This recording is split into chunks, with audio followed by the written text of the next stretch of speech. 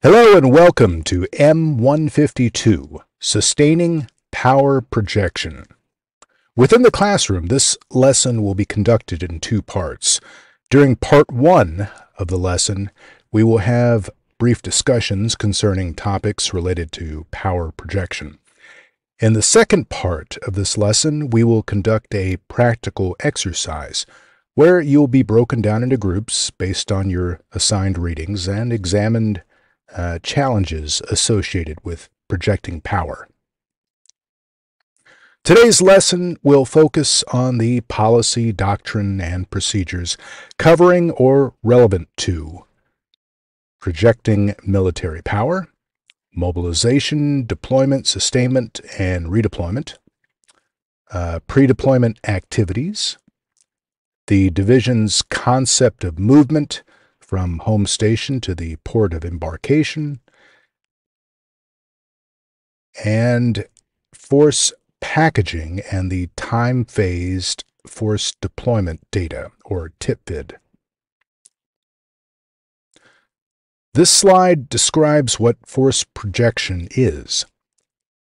It lists the 8 components of force projection and addresses where these components will be covered during your AOC block of instruction. Additionally, on the right of this slide are the essential components needed to enable force projection.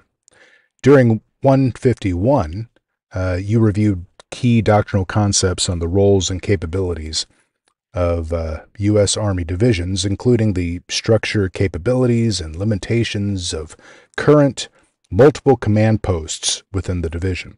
The content of the lessons you received during the M100 block will support the execution of M149, which is your deployment practicum. During our core block of instruction, we talked about the strategic support area and discussed how many of the units that provide capabilities from this area enable the geographic combatant commander his operations.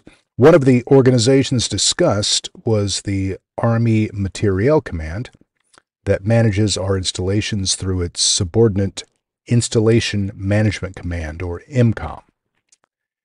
In 2018, AMC described the strategic support area in relation to multi-domain operations as being the primary support area for Army units, as it is the Army's initial industrial, supply, manpower, and power projection base for all operations. Through the Army Sustainment Command, AMC synchronizes and integrates the material enterprise capabilities that support force projection from Army power projection platforms and mobilization force generation installations. Force projection begins at home.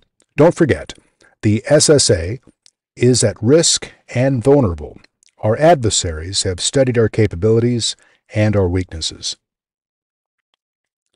On the previous slide, I mentioned MCOM and power projection platforms.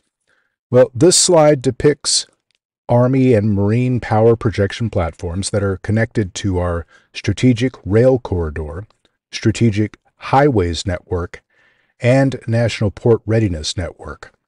Army power projection platforms are managed by AMC's Installation Management Command on bases that contain operational units such as Fort Cavazos and Fort Liberty. These bases are power projection platforms. That is, they can deploy brigade-sized forces within 10 days of notification to meet the geographic commander's operational requirements. Throughout the United States, Guard and Reserve forces conduct their mobilizations and demobilizations at mobilization force generation installations like Fort McCoy in Wisconsin or Fort Shelby in Mississippi. Fort Bliss and Fort Cavazos are also considered MFGIs, and my understanding is that Fort Riley is or will soon fall under this designation. Collectively, these installations serve as locations for National Guard and reservists to conduct mobilization and demobilization activities. The chart on the right may be a little bit dated, but it is important to understand the capabilities provided by our reserve component. Over 80%, for example, of the Army's transportation assets are found within Guard or Reserve formations. Strategic mobility incorporates sea lift, airlift, and preposition stocks. Each of these requires significant coordination between the geographic combatant commanders, the Army Service Component Commands, Transcom, and other governmental departments. There are several terms and acronyms on this slide that you might already be familiar with, and possibly a few new ones that are explained in your readings. We're not going to dig into those right now. But should know that when deploying forces by air and sea, we use a combination of capabilities provided by the Department of Defense, but also the Department of Transportation and commercial assets to meet operational lift requirements. The United States Merchant Marine is an organization composed of U.S. civilian mariners and U.S. civilian and federally owned merchant vessels. In times of war, the Merchant Marine can be an auxiliary to the United States Navy and be called upon to deliver military personnel and materiel for the military. For you trivia buffs, you might be interested to know that within the comic strips, Popeye was a merchant mariner first before joining the Coast Guard and later on the Navy. And that Popeye himself was based on this real-life character, Frank Rocky Fiegel, a sailor in the Merchant Marines.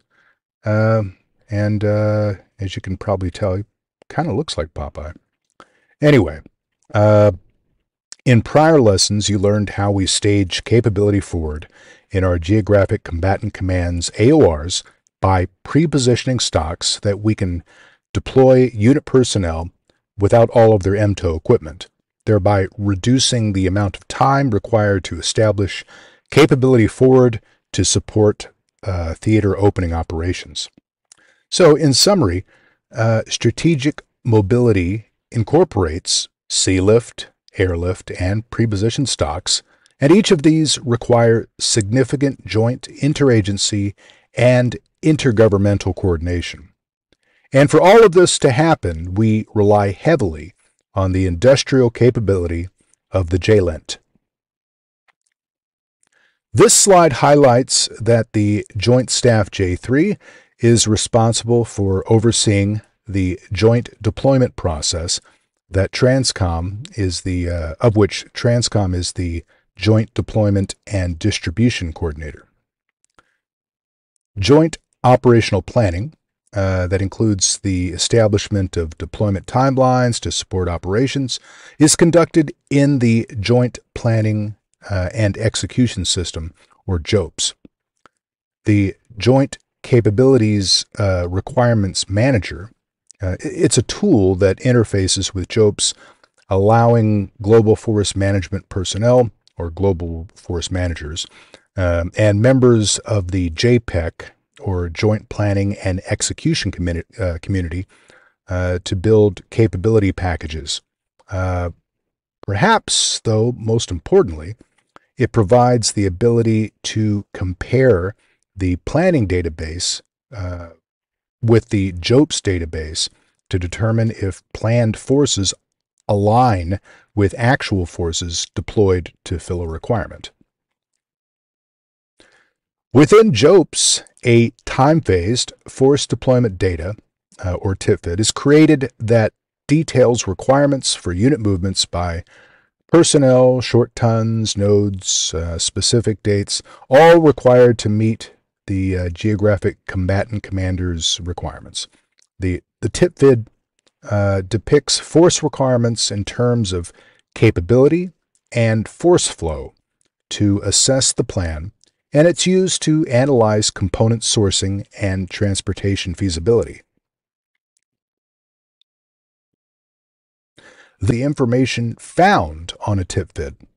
Now, understanding how to read and make sense of this information is beyond the scope of this class. However, it would certainly behoove you to familiarize yourself with the terms found on the TPFD and what they mean. You can't just leave that up to the DTO. All right, take a moment to review the top 5 takeaways for M152. We've covered a lot of ground, and we didn't cover everything. So just keep that in mind about this class and the other ones in M100. It's intended to support your preparations for the deployment practicum that we will conduct during M149. Okay, this has been an overview of M152, sustaining power projection. This video is not a replacement or a substitute for your required readings, but you already know that. Thanks.